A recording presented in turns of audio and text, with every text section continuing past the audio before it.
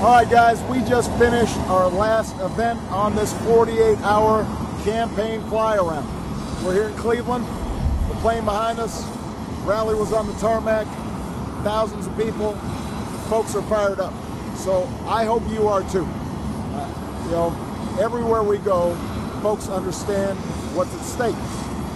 You know, you've got a choice in this election. You know, are we going to move forward with the kind of agenda that builds a strong middle class, puts people back to work, helps young people get the education they deserve, gets control of our own energy, reduces our deficit in a fair and balanced way, treats our veterans the way they deserve to be treated, make sure that we're doing some nation building here at home. That's the agenda that you're fighting for. But it's only going to work if you guys vote.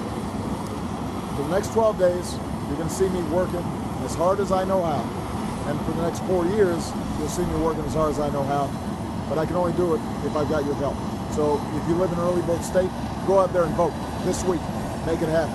Go to Vote Barack Obama, vote.barackobama.com to find out where you can do it.